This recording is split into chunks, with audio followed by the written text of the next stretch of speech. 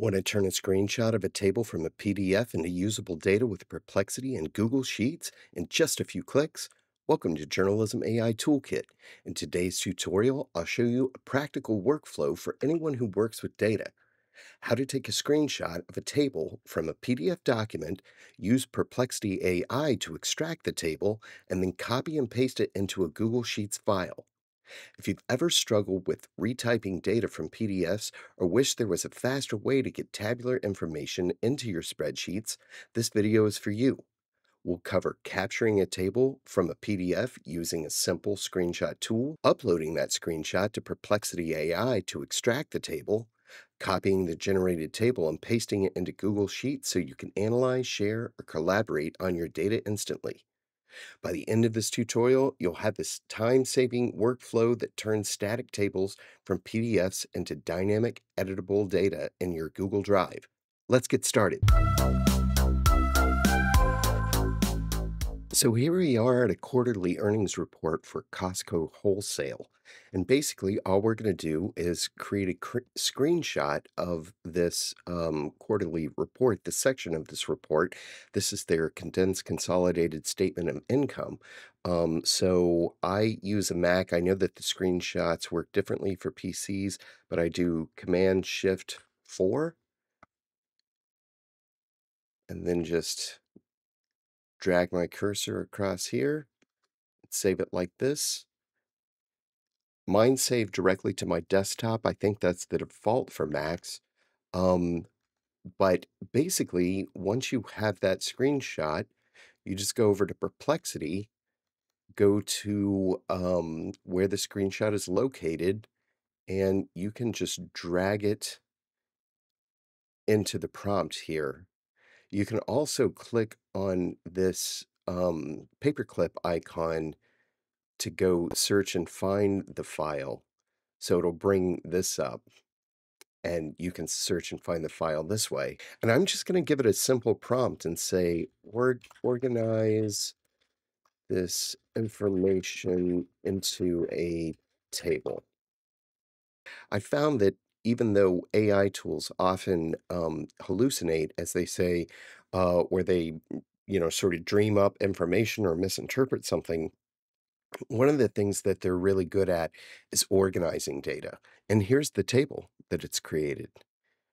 Um, I've already gone through the process of doing this or compare it side by side with the original screenshot we took from this document here from Costco, and it all lined up perfectly. So you can try this out, and I would highly recommend always checking your work, no matter what you're doing with artificial intelligence.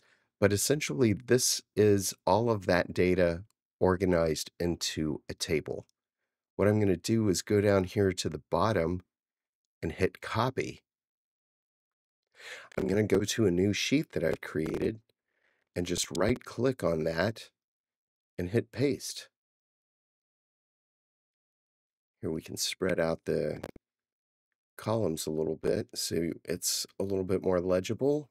You could use AI to collect this data and create like sort of a running tally of certain parts of, quarterly earnings reports or annual reports or any kind of data that you have on a PDF, and then, just be able to sort of play around with it and run some, analysis on it. There's another tool up here now in Google Sheets. It's Google's AI tool, Gemini, and you can use this for all kinds of things. You can ask it questions like, how have net sales changed? And it gives you an answer here. Again, this is something you're going to have to back check and sort of do the math.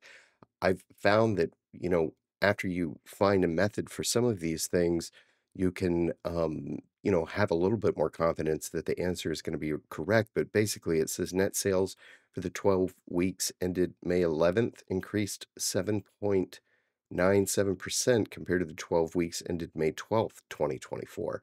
So it's sort of a year over year analysis.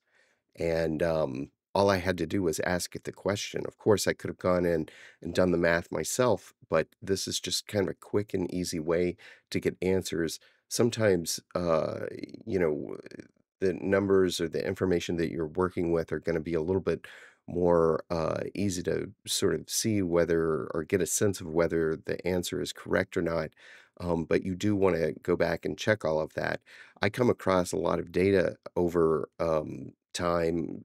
Often it's in reports that are PDFs, and I find it very frustrating that I can't drop that into a spreadsheet or into a Google sheet and be able to use it and analyze it in that way.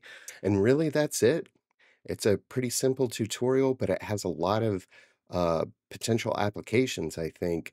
I come across PDFs all the time that have tables on them, and I'm not able to really manipulate that data very easily. Sometimes you can do a screen grab of it or highlight it, but that can be really messy, especially if you're working with giant tables with lots of data. This is really going to be for smaller kinds of quick analysis, is how I could see myself using it. But I am sure that anybody who uses it is going to have a different perspective. That's kind of the interesting thing about AI these days, is it's really a matter of sort of how you're able to or what you're able to imagine in terms of how to use it. So I'd love to hear your thoughts on it. We're coming up on closing in on our 20th original video here pretty soon. We've made a lot of sort of copies and short versions and long versions, but in terms of original content, we're coming up on about 20 videos. We've got about 75 subscribers almost now, and over 50 hours of watch time. It's been pretty incredible. So follow the channel and let me know what your thoughts are, and give us a like. It helps us in the algorithm, I'm told. So thanks again. We'll be back soon with more tutorials.